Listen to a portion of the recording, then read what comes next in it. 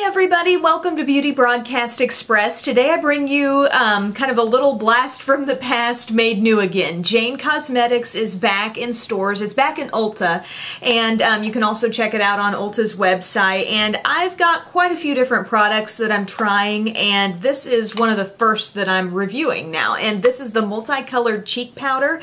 I have it in Berry Bouquet, and I believe this one, it doesn't have the label on the back, but this is the Peach Bouquet. Now, I believe there is one other color option as well that I don't have, but if you look closely here at the packaging, you can see there's kind of a floral imprint on these, and each one has sort of their main color in the largest chunk of the blush palette. If you really want a saturated blush color, you can mainly go for that shade, but if you want to water it down, so to speak, you can go to some of the lighter shades on the side. As a whole, I find that the berry one is more intense. So you're gonna get a little bit brighter look on the cheeks with this all around, but the peach one seems to offer maybe a little more versatility because part of this blush is so much lighter than the main shade, so this can practically be like a highlight, and that's the way I'm wearing it today. I am wearing this one, and I concentrated on this shade for like really on the apples of my cheeks, and then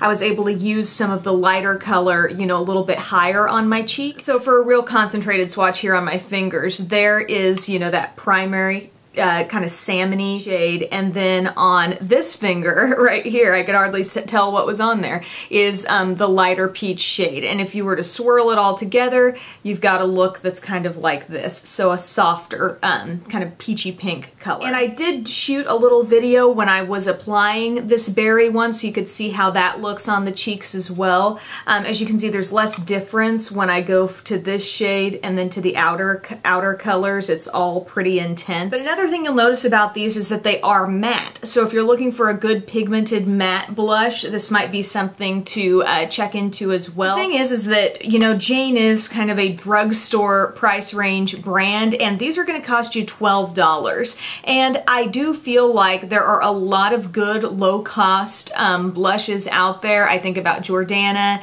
and NYX, even the e.l.f. Studio blushes, the Flower Beauty blush bronzer duos, you know, some really nice, richly pigmented, inexpensive blushes out there. So I do think the price is a little high for these, but I think the upside to these is that they are matte, and that's good for people who don't want a blush that's going to, you know, pop on their cheeks and then instantly accentuate pores, fine lines, things like that.